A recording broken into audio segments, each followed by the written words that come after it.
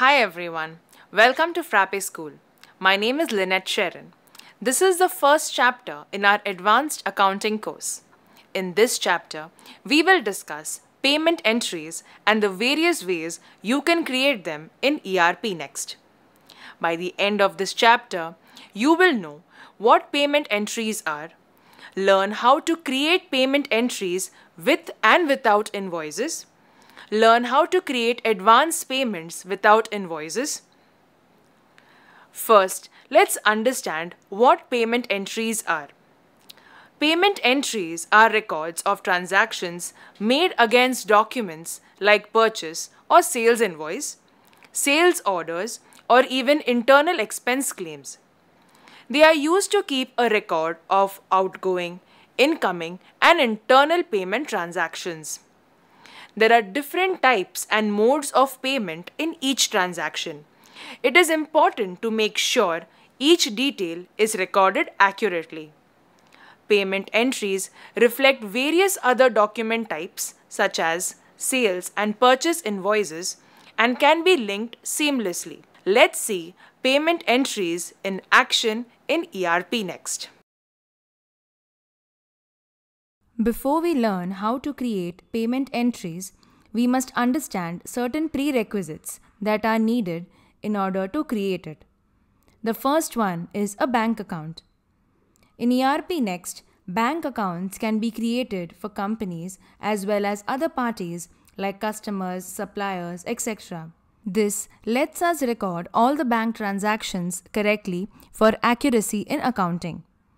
We can find the list of bank accounts in the accounting module or by searching in the awesome bar. Here, we can see a list of all existing registered bank accounts and create a new one here. Click on Bank Account. Once we do, we can add an account name, bank name, account type, and use these checkboxes to select if this bank account is a company account and if it is to be used as a default account as well. We can add additional details to the bank account like party details, account details,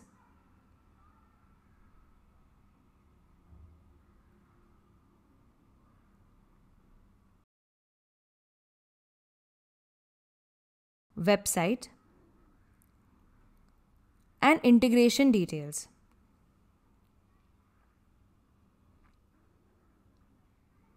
Once we have added all the necessary details, we can save this bank account. Once we have added bank accounts, we need to set up different modes of payment in the system. In any sales or purchase transactions, there can be various modes of payment such as cash, check, bank transfer, and more. In ERPNext, we can create different modes of payment and set default payment accounts for each so that this information can be automatically pulled whenever a mode of payment is linked in records and transactions such as payment entries. We can find the mode of payment list in the accounting module and we can even navigate to it using the awesome bar. Here, we can see a list of pre-existing modes of payment in the system like cash, bank draft, wire transfer, credit card, and check. In each, we can add a default payment account. For example, if we open cash, we can select default account and add it to the accounts table. We can do the same for other modes of payment as well. Now that we have set up all our prerequisites, let's first see how we can create a payment entry from scratch. To navigate to the list of payment entries, we can go to shortcuts in the accounting module or use the awesome bar. Here, we can see a list of all previously created payment entries and create a new one using the Add Payment Entry button. When we open a new payment entry, we will have to first select a payment type.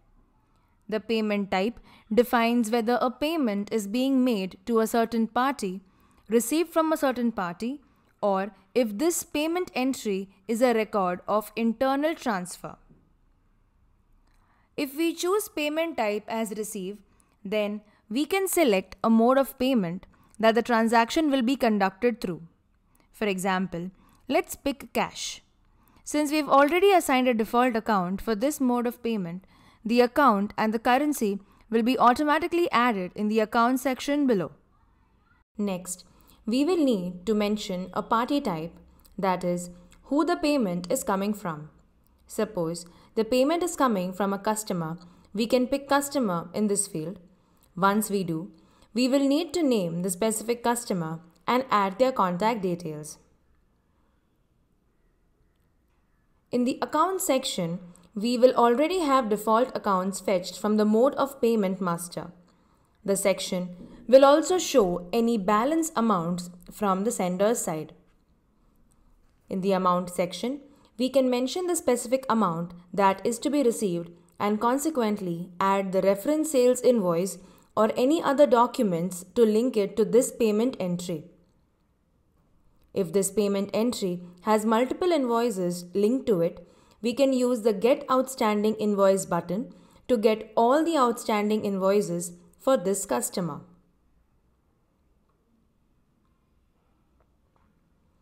If there are no invoices linked to this payment entry, this will be recorded as an advanced payment against the customer. We will look into advance payments in more details later in this video as well. Next, in the write-off section, we can mention any payment amount difference that is present due to things like currency exchange rate or such using the allocated and unallocated amount fields.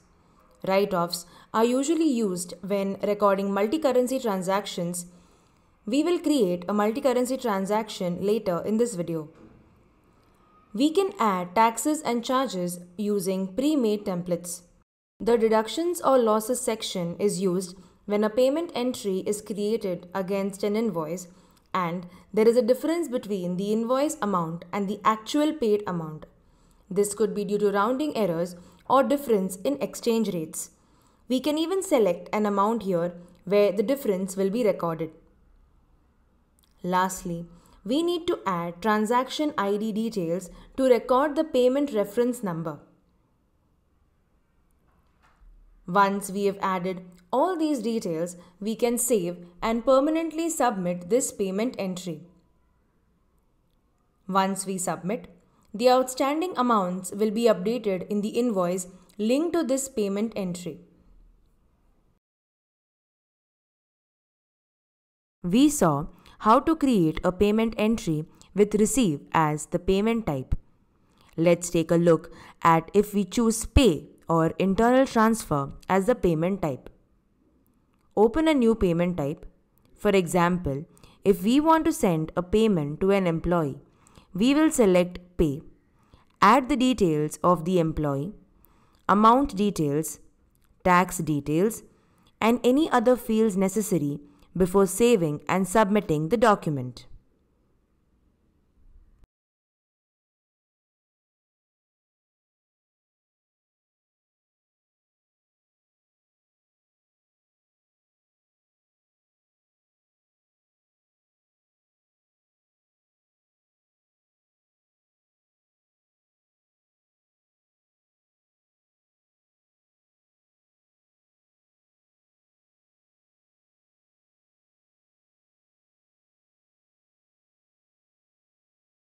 Similarly, when we need to record an internal transfer between two accounts, we can select the payment type as internal transfer and add the from and to accounts, amount paid, and transaction details before saving and submitting the document.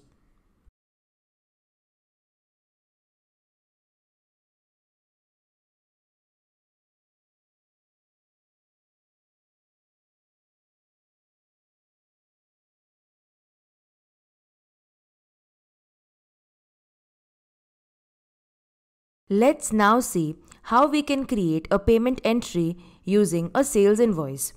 We can navigate to the sales invoice list from either the accounting module or the awesome bar. Once created, we can use the Create button at the top of the document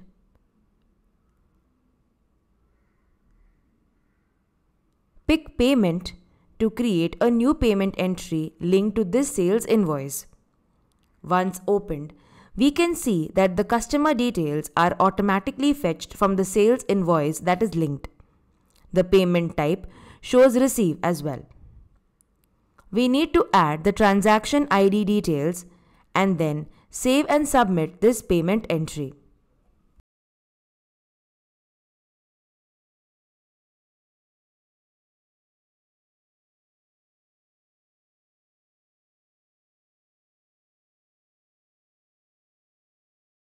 To create a payment entry from a purchase invoice, we need to first open the purchase invoice list.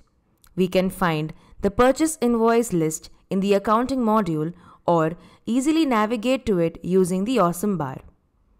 Similar to sales invoice, when we create a payment entry from a purchase invoice, we can do it using Create button at the top of the document to pick Payment to create a new payment entry linked to this purchase invoice. Once opened, we can see that the payment type is automatically set to Pay. Party details, account, and amounts are fetched from the invoice details. We will need to add transaction details and then we are all set to save and submit this payment entry.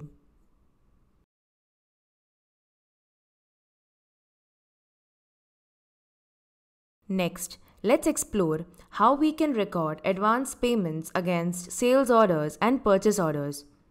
As mentioned earlier, if we are creating a payment entry from scratch and not linking a sales or purchase invoice to it, then the ERPNext system automatically records it as an advance payment to parties like customer or a supplier.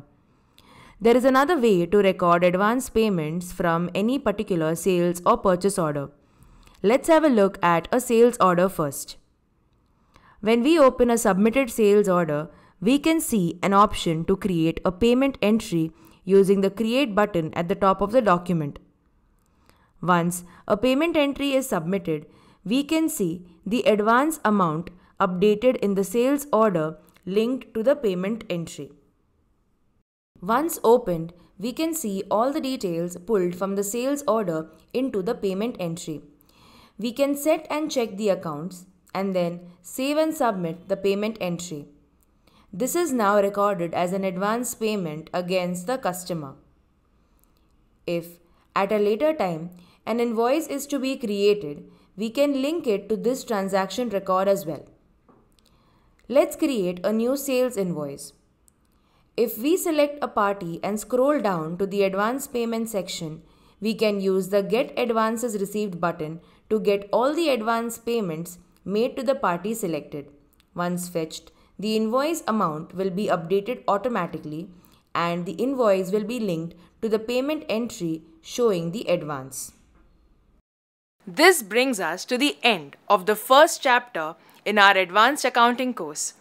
I hope this helped you understand how to use ERPNext to record payment entries for incoming, outgoing, and internal transactions.